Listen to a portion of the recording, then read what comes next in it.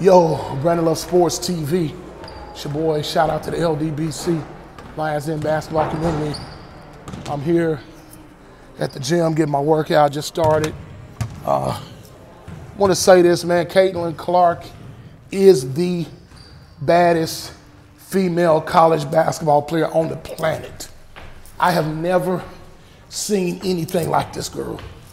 She's got a shot that's heard around the world, closest thing to Stephen Curry I've ever seen. And the truth of the matter is, I was like a lot of people when I first saw her. I was throwing a little shade at her because I just feel like she just trying to be like Curry, man. But the truth of the matter is, man, when you can shoot like that, you can just shoot. And the girl can just shoot, flat out, just straight up. So, nothing but love for Caitlyn Clark.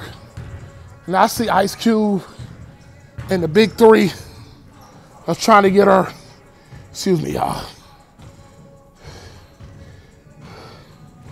They're trying to sign her. I think I read somewhere Ice Cube's offering her $3 million.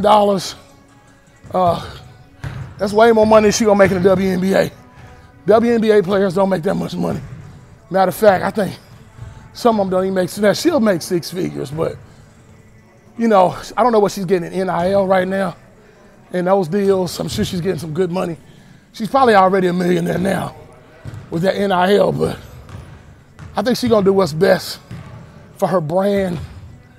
And you know, unfortunately, man, you know, racism, politics, all that kind of stuff, they're gonna put pressure on her, try to tell her that she don't need to fool with Ice Cube. But you know, at the end of the day, wherever she goes, she gonna hoop. But you know, I think the girl just loves to play basketball. And I think she should at least listen to what Ice Cube and them got to say. You know, who knows? You know, they may be able to work a deal out. She may be able to play in both leagues, but you know, nonetheless, man, Caitlyn Clark is big, mad props to Caitlyn Clark.